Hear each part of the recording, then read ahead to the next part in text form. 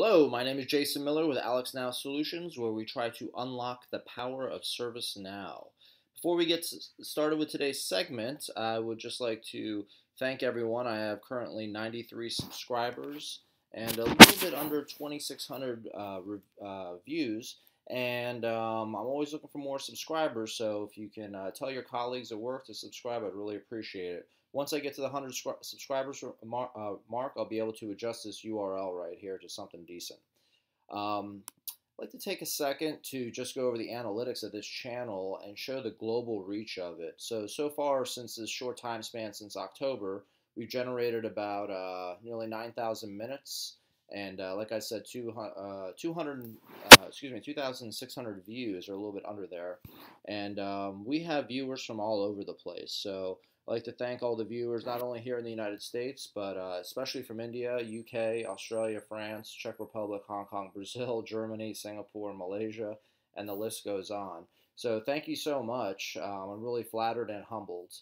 So let's move on to today's topic, which is the service desk call application. So on the platform now in Kingston, looks like they have something called the service desk call. And I guess what this is attempting to do is kind of mitigate the risk, or maybe even the problem of, when you're working the service desk, you obviously have a bunch of different types of calls coming in, anywhere from incident, problem, change, and not all service desks are equal in scale. So sometimes you have smaller service desks having to log different types of issues or records. So some could be incidents, some might be change, and not everyone has a very robust ACD. So I guess this kind of helps out with that, and also eliminates the need to have multiple sessions open or windows open at the same time.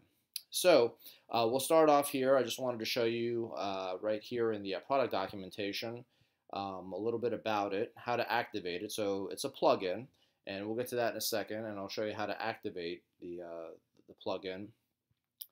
Next we go over to, let's see here, before we begin, this is how you attempt to do the plugin, and again I'm going to show you that, so how to actually activate it. And then it goes into domain separated systems. So basically what this is saying is that, like, if you have multiple domains, that it's going to use the domain of the caller after this record is created. So the record gets created, or the call comes in.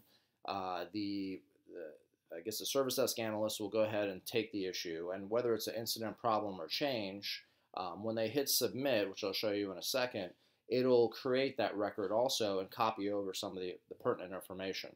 So it'll use the domain of the caller. Otherwise, it'll use the default domain. Next we go into the tables. So it's new underscore call, and if you want to go to the list, you would just type in new underscore call dot list in the upper left hand search box, and I'll show you that in a second. And then right here we have a client script that says, okay, when a caller comes in, if they have a value in the company field, we want to populate that automatically. And then we have a couple of business rules here, but one I wanted to focus in on was that it actually calculates the time spent between opening the form and saving it. So this kind of makes me think that ServiceNow is taking this step maybe to having the platform be an ACD in the future. So because one of the few things it's missing is things like transfer rate or the amount of time the person was on hold. So I'm kind of curious to see if that comes about in the future. So I'm going to go to my instance, which is Kingston. It's Kingston version. And here we have the plugins. So what I'm going to do is type in, let's see here, Service Desk Call, I believe was the name of the plugin. And we'll see if this responds. There we go. We have our Service Desk Call plugin. And I've already activated it. So I think there's an option here to, so you click on Activate Upgrade. We can go through the motions real quick. I'll click on it, and I'll show you what it brings up here.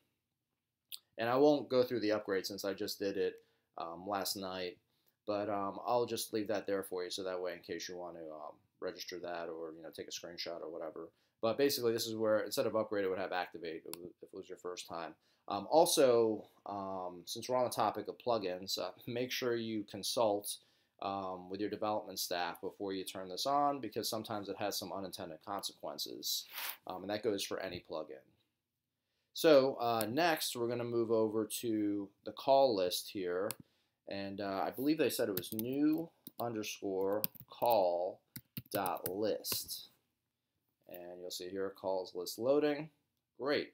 So let's say we want to do a new one, and we're a service desk analyst, and you can see here I did a couple yesterday, and I think maybe a couple today. So I'll click on new, and we'll just take one of these callers here. I think maybe we have a president we could put in. Let's see here, Abraham Lincoln. Let's put him in. I'm not sure if he has a company associated with him. If he did, then the company would populate. But let's maybe we'll just scratch that, and we'll get one that does. So I think Fred Kunda right here. He's with Acme France, and Acme France will go ahead and fill in there. Then we select our call type. This is critical. So we're going to put in, now if we want to do requests, well, first I'll do the incident. Put in the incident. Let's see here. Having issues with, I don't know, performance, desktop performance.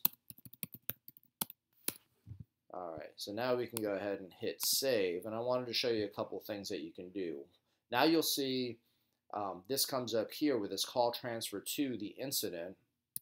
I'm going to open up that incident in a second window so we can take a look at it. But also one thing I wanted to point out here was a task by the same caller.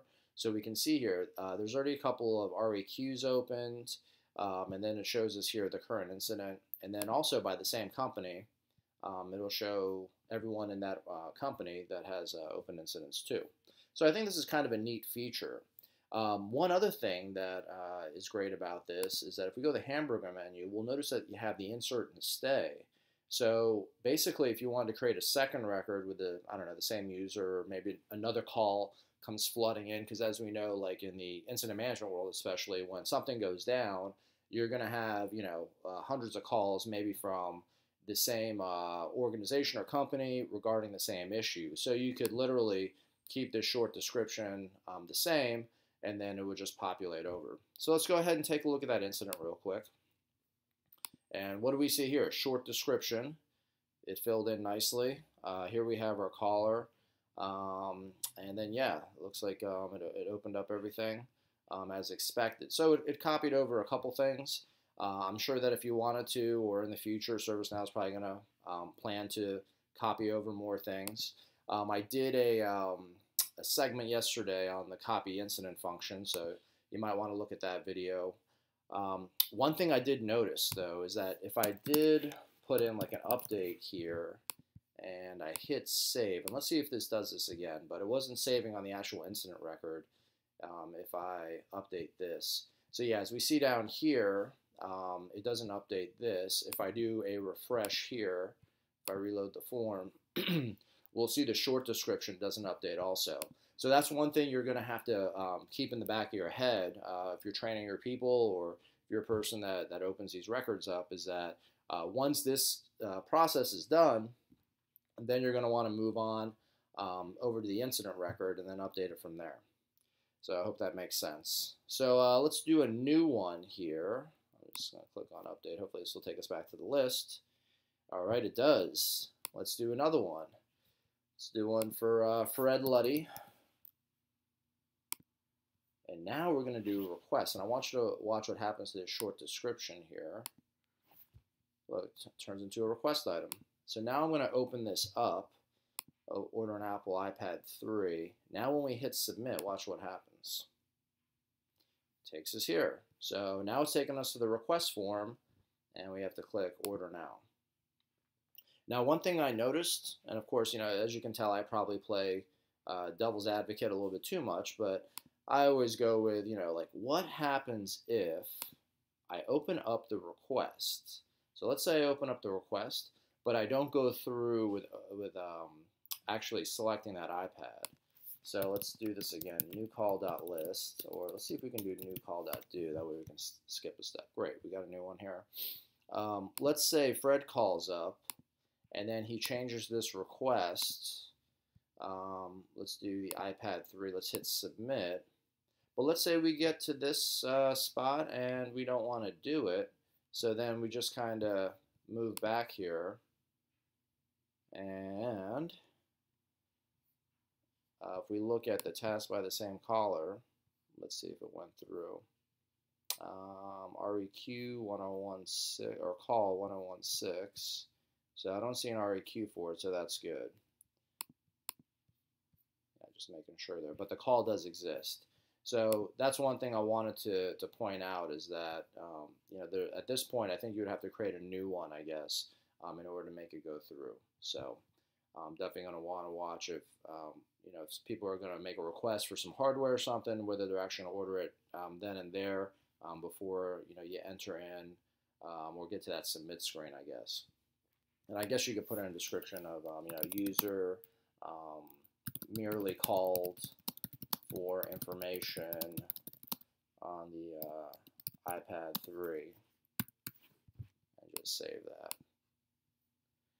Okay, so here was our incident that we opened. And then let's see here. Here's our call screen, which I showed before.